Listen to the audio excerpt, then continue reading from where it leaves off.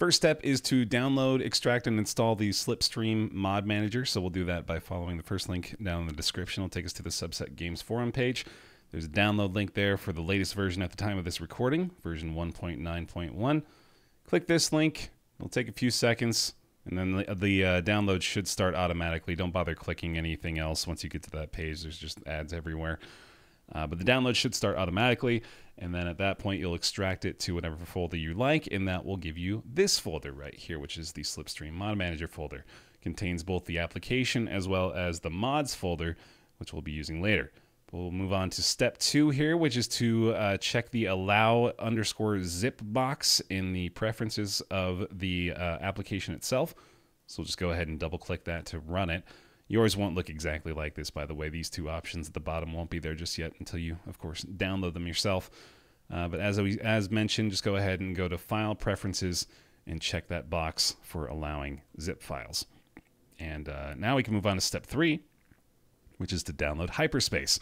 Let's go ahead and follow that second link down in the description below, which will take you to a page that looks like this. Follow either the Google Drive or Mediafire link to download Hyperspace, which give you another zip file, which you'll want to extract into your actual FTL folder in the Steam apps, common, the whole program files directory that you've had to navigate so many times for these kinds of things, I'm sure. But anyway, yeah, you'll want to put the download for Hyperspace in here, and you'll also want to extract the files in this particular folder into this folder here. So the files specifically that are in this folder, you know, they're not in here, of course, anymore for me, but I'll outline them for you here.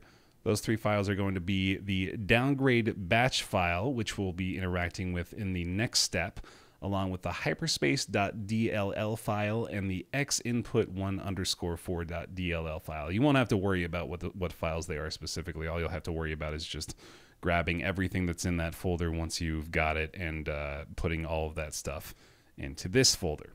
Easy peasy, just like that.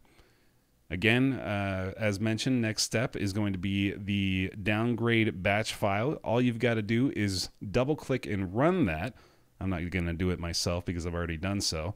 But all that does is downgrade your version of FTL, whatever you may be running, to, I think it's 1.6, it's 1.6 something, which is the version of FTL that they need to use the Multiverse mods. So that's all that does. It's a very quick process. It takes, I think, honestly, like 5 seconds to get done.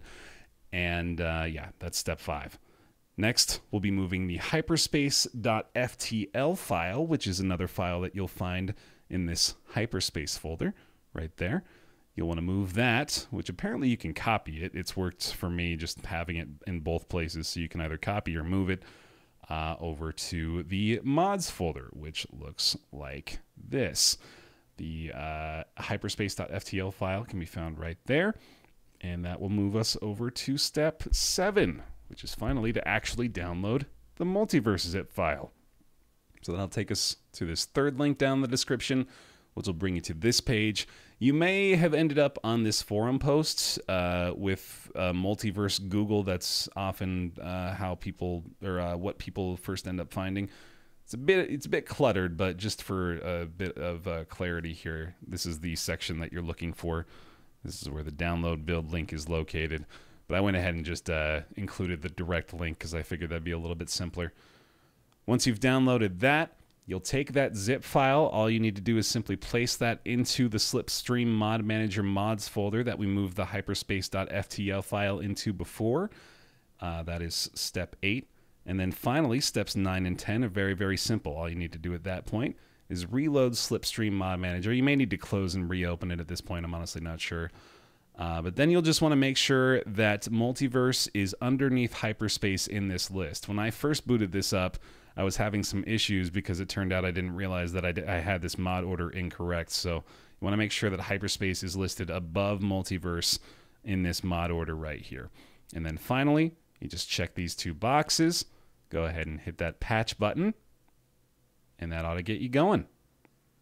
And hopefully this helps to clarify a few things throughout this process. of getting Multiverse installed. But yeah, that should do it. And there we go, Multiverse up and operational. Thanks for watching. Hope this helps you out. And honestly, I probably won't be able to answer any of your questions about this.